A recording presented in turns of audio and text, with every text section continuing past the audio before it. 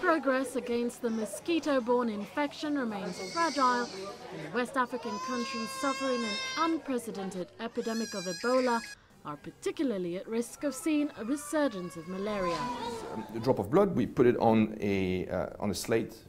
But a London-based tech startup firm claims that its xRAPID app for smartphones and microscopic case could significantly increase diagnosis rates by using the technology inside iPhones and Android devices.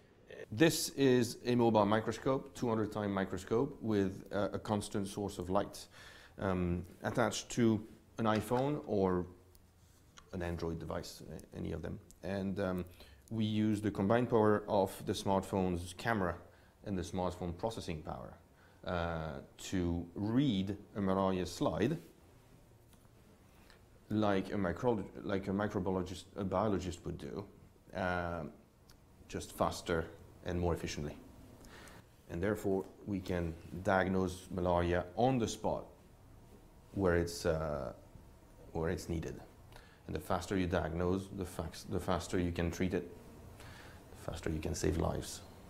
Around 20% of malaria cases are said to go undiagnosed, while around 5,000 people die every day. One of the biggest problems in diagnosis is that the disease's symptoms, such as fever, chills and headaches, mimic those found in other more common afflictions like the flu and common viral infections.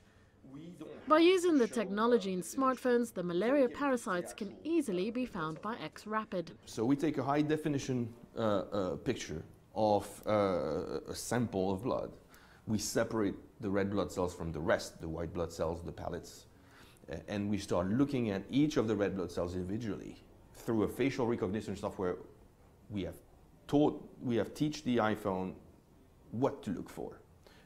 And after a year of teaching, we've reached maximum level, and at 98% now, he can tell if that cell is infected or not infected. As soon as the data is detected, it is sent to the relevant government's malaria unit, where outbreaks can be monitored as they occur. Deployment of the app begins this month in Tanzania, Benin and Indonesia, where the app will be tested throughout January and February, with full commercial deployment planned for the end of March.